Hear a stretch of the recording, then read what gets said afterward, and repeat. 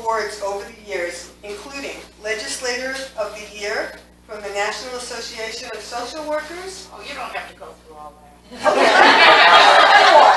Woman of the Year from the Waterville Women's Club. Today, Marilyn is here to speak about children who were put up for adoption and brought to Waterville, I believe, by Catholic priests in Boston. So without further ado, it is my pleasure to bring to you former Representative Marilyn Canavan. Oh, thank you.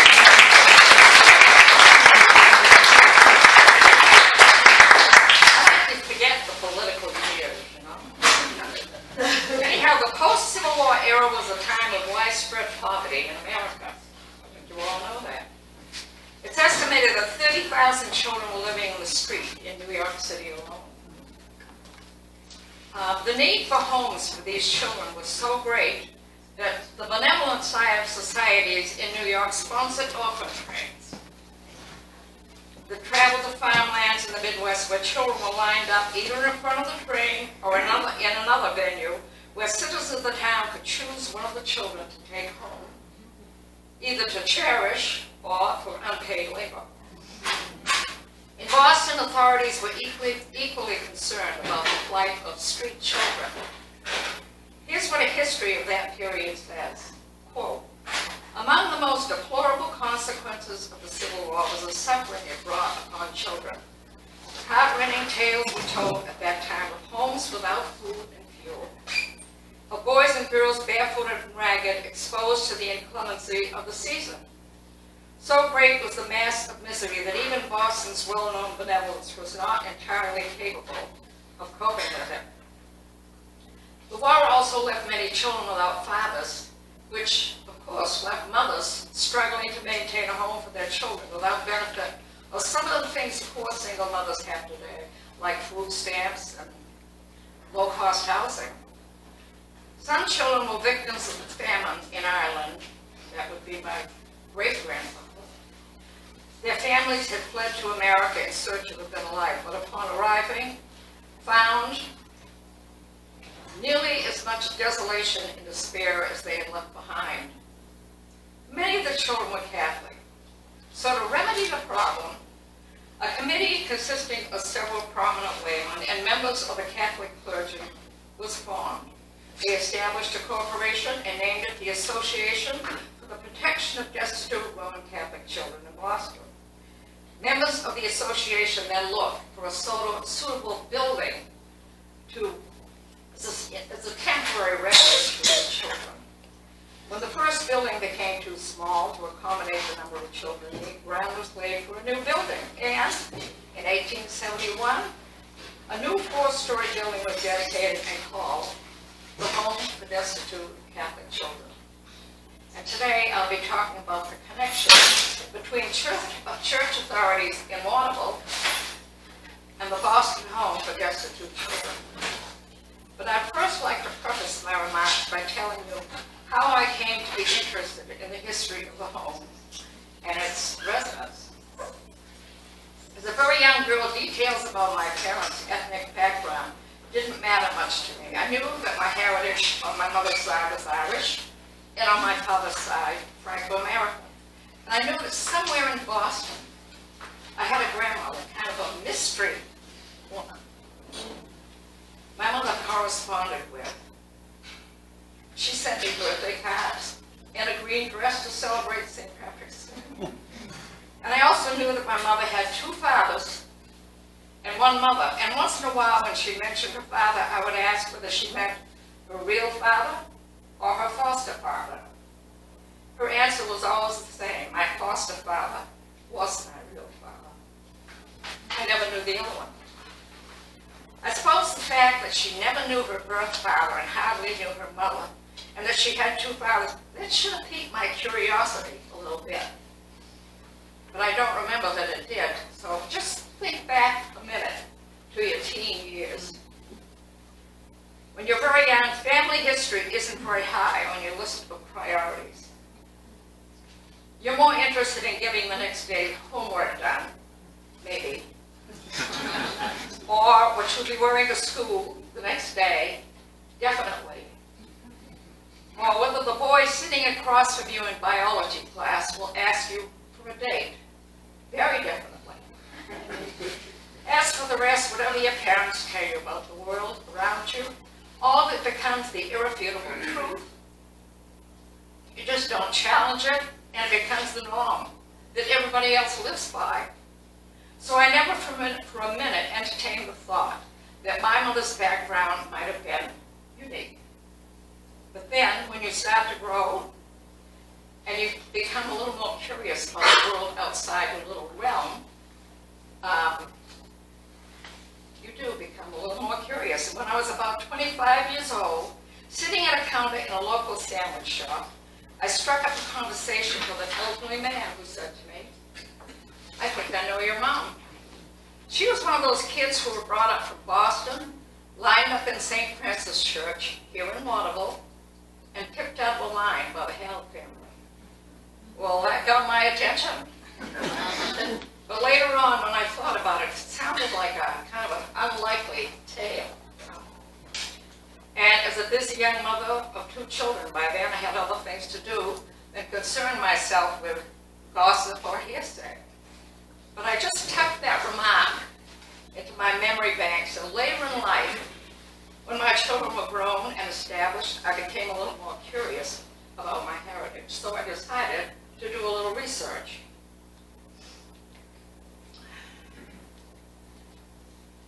About, my mother being kicked out of the line, because after all, it's kind of a weird story. By then, my mother had passed, but her brother Henry was still very much alive and well, living in Waterville. So I decided to start my research there, because his wife was a stickler for keeping records of everything from the dates of family weddings, subsequent births, and how many months, of course. Baptisms, illnesses, obituaries, all that stuff. And when I visited her home, she pulled out a stack of papers, rifled through them, and pulled out the records she had kept for many years about Henry and my mother. It was all pretty sketchy, but she did know about the home. My grandmother's maiden name, which was Nellie Whalen. When she immigrated from Ireland to America, my grandfather's name, Thomas Oates, and when my Uncle Henry and my mother were brought from the home in Boston to Maine. So with this information, I called officials of the local church, who you think would know something. But they had absolutely no record of any such event. So next I called the office of the diocese in Portland, and no luck there either, which I found pretty surprising again. It seemed to me that if anybody should know about the connection between the home and church authorities in Maine, it should be the bishop's office. They don't always keep very good records. They had no record detailing any such transfers, and I began to wonder why it was so difficult to find information about a life-changing event, such as my mother was reported to have been. The secretary of the diocese did tell me, though, that the home still existed in Boston, and that its mission and name had been changed to keep up with the times. So they suggested I contact Sister O'Leary at a place called Nazareth, Inc. When I called Nazareth, Sister O'Leary informed me in kind of a, well, I gotta say, snotty voice, that in order for her to send the records I wanted, I had to put all of the specifics in writing. So I did. And what I received in turn was somewhat of a bombshell, which I'll get to later. Along with the personal information she sent was a summary of the history of the home. So let me read you an excerpt from the history that explains the way in which children were brought to the home and the kind of care they got. Quote, children are received without charge and sheltered, clothed, fed, and instructed until they are either restored to their relatives or placed in good Catholic homes. It's not left to them to apply for admission or to their guardians to place them in the home. An active search for them is constantly maintained in the city by several persons. The superintendent watches the municipal court and prison for their appearance in either place. The directors of the home keep up a perpetual surveillance of their respective parishes for the same purpose. So everybody's watching out there. The members of St. Vincent de Paul Society pursue them in their homes and notify the officers of the institution where they may be found, and the truant officers and the agents of the Society for the Prevention of Cruelty to Children aid and abet as far as they are able. So the history goes on to say that in the report for the year ending 1894 shows that 820 children were received at the home. 788 were placed in families. So it looks like a very small percentage of children were returned to their families. The history of St. Mary's Infant Sound in Dorchester, that was for children under 3, includes the following summary. In the past year, 475 children were received. The mortality rate was 30%. They call that a low figure. When it's remembered that a large number of children were brought to the home in a sickly or dying condition. And regardless of how authorities justify that, I found that 30% figure unsettling. Even more disturbing was the idea that church authorities could take such extreme measures as to pursue families into their own homes to decide the fitness of parents to take care of their own children. One could argue that in today's world, state authorities are sometimes too lenient in deciding whether a parent is fit to care for their children, but I don't think anyone would disagree that separating children from their parents is a step that requires more consideration than was done by church authorities in those days. And I should mention here that Henry and my mother had a brother, William, who was a year younger than Henry. Henry was about 6 then, and my mother was 2, and little Willie was 5. So now let me read you verbatim the explanation for why my mother, Henry, and William were placed in the home. Apparently, church authorities paid a visit to the Oaks home, because this is what the record says. Quote, parents intemperate, mother deserted. Sent by Reverend Frawley and brought to the home by their aunt, Miss Lizzie Otis, to be kept for 1 month. Apparently, after the month elapsed, the children were released from the home, but then brought back to the home again. The explanation given this time, and I don't know if this is the same explanation, because the sister that sent me this said that the record was so faded, she had a hard time reading it. Quote, parents very intemperate and shiftless, brought by an officer in a patrol wagon. Both parents arrested and taken to station house. Children were naked and hungry. In November 1903, the children were taken to court and the case to be tried that same month and year. On August 1903, all 3 children were placed in the home. But my mother went to Mary's Infant Asylum, where children under the age of 3 were sent. The record goes on to say that in 1904, little William died in Boston City Hospital of diphtheria. It's all tragedy, all of it, you know. And then on April 1904, Henry was brought to Maine and placed with Victor Roy of Green Street in Waterville. And apparently that placement didn't work out, as he was later transferred by Father Shalin, pastor of St. Francis, to the Jobber family, that's Jobber, not Jobber, where he grew up and apparently thrived. As for my mother, she was brought to Maine and taken in by Adelaide and Amanda Hall, both of Canadian origin, who had settled here in Waterville. I did one final bit of research on the case because I wanted to get a copy of the records that showed what the court had decided in the case of the Oates children. So I headed to Boston with a friend. We waited outside the records office while the clerks searched records that were more than 100 years old. Probate court documents revealed that the Home for Destitute Children sought and received formal guardianship of the children on September 7, 1905, 1 year after Henry was placed with Victor Roy in Waterville. So it was one more shocker among the many I experienced delving into my mother's heritage.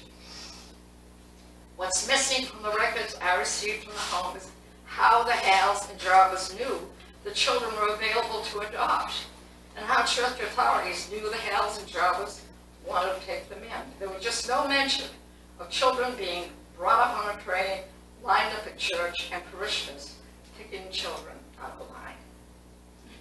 The history of home does include the following information. In the latter part of the 19th century, the number of needy children was greater than the number of Catholic family homes in the area who were able to take these children in and care for them. So hundreds of children were sent on orphan trains to the farmlands in western United States. Once they arrived at their destination, a priest would take them to the farms and place them in foster homes. As with any system, some of these placements didn't work out. And the children were sometimes viewed as cheap labor and improperly treated. So if the situation was unbearable, the children would either run away or find their way back to the home. So in 1900, farmers began replacing child labor with machinery and the frontier closed. Two factors that contributed to the discontinuance of the Catholic version of orphan trades. But the history goes on to say that in place of trains, the children were sent on orphan trolleys, I don't know what that means, to local parishes where they would attend Sunday service and meet the parishioners. The parishioners would then choose a child who would live with them, and in some cases the children found permanent placement in these homes. Now when I campaigned for public office, I visited Paul Mitchell's home several times. Paul was George's brother. And even though my purpose in visiting him was political, he never wanted to talk about politics. He was more interested in discussing our shared interest in the so-called orphan trades of Waterville. Mainly because he said his father was one of the children brought to Maine from the home. This was confirmed by his brother, the esteemed George Mitchell. In 2006, speaking at an American Ireland Fund luncheon in Philadelphia, where he was guest of honor, Mitchell spoke movingly about his father, George John, whose father came from Ireland. Mitchell said that soon after they emigrated, his father, then a young child, was placed in an orphanage. And in the fashion of the day, Mitchell recounted, the orphan kids were brought to the local church in Maine, lined up at the altar rail, where parishioners would literally walk them home and adopt them then and there. It's not clear what happened to young George's parents, but George Mitchell's father came to bear the Mitchell name because an elderly couple picked him out of the line and gave him a good home. Am I telling the truth here? Mitchell was surmised with yet another piece of corroborating evidence of the story I had heard so many years ago about my mother being picked out of a line in St. Francis Church. And on another occasion when I was campaigning, I visited the home of Mary and Clayton Laverdia. They are both gone now, but Mary told me that her mother too had come to Maine via the church's version of an orphan trade. And what I find surprising is that there's no record of these events anywhere in church records or in the archives of the local newspaper. You'd think there would be. Orphan train programs sometimes resulted in siblings being taken in by separate families and thus permanently separated. That wasn't the case with my mother and her brother Henry. And I'd like to get a picture of both of them right here. Want me to hold it again? Yeah. Right here. Hang on. We're going to start your slideshow. Ryan, Yes, ma'am. why don't you? Yep, I'll do it. That one? Oh, no, that's kids going up the steps of the That hall. one? That's the one. All right. So these have a picture taken together.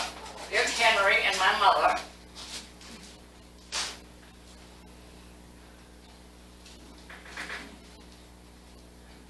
So the Hales and the Jarvis lived within 2 blocks of one another, and both families kindly saw to it that the children met from time to time. And in fact, their relationship lasted throughout their lifetime. The story describing how and why my mother and her brother were brought from the home to me doesn't end there. For many years after coming to Waterville, neither Henry nor my mother knew anything about the family they had been taken from in Boston. But according to my Aunt Georgie, Henry had a friend who lived in Boston and who, after conducting a bit of research, was able to locate their birth mother. By then, she was remarried to a John Tracy and doing quite well financially and otherwise. Henry and my mother called her and then took the train to Boston for a very emotional meeting between my grandmother, Helen Wayland Tracy, and her long-lost children. And I remember my aunt saying that when they met, my grandmother was so overwrought she could hardly speak. According to probate records, the home was required to publish a notice in a local newspaper saying that the home was seeking guardianship of the children. And subsequent records stated that, quote, the next of kin and all other persons interested in said minors have had due notice, unquote. But my grandmother had a different version of what took place. She said she simply didn't have the financial means to support the children, but that she visited them in the home nearly every day, until finally the sister in charge told her not to visit so often as the children carried on so after she left.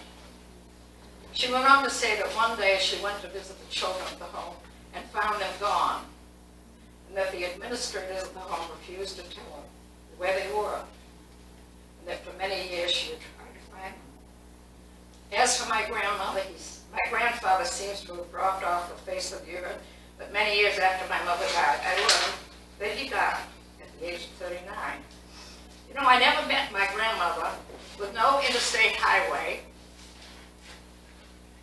I gotta look over to see Betty here. Boston was a long way from Waterville in those days. She died in 1942 at the age of 67. My mother was a stiff, upper lip, no kind of nonsense mother. I don't remember her ever crying, except once, the day she got word from Boston that her mom had died. She was barely 3 when the Hales picked her out of a line. We get that picture? Yeah. Who's that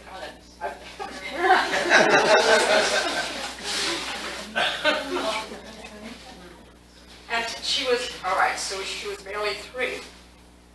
And she was 10 when her foster mother died, leaving her foster father to care for her alone. She never had anything but praise for him, and their relationship lasted throughout their lives.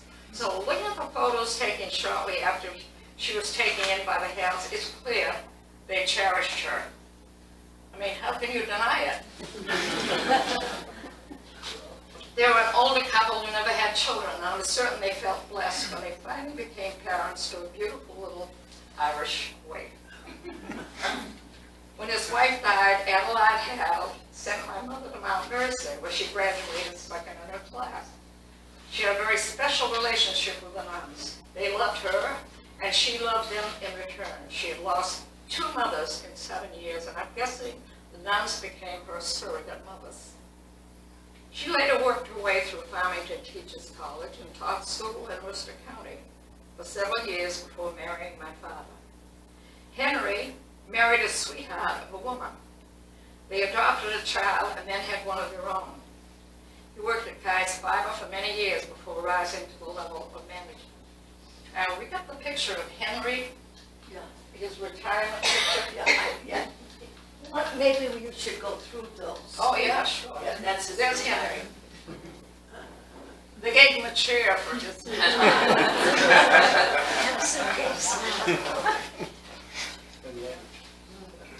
As with many orphan trained children, the story of my mother and her brother, Henry, contains all the elements of a historic novel.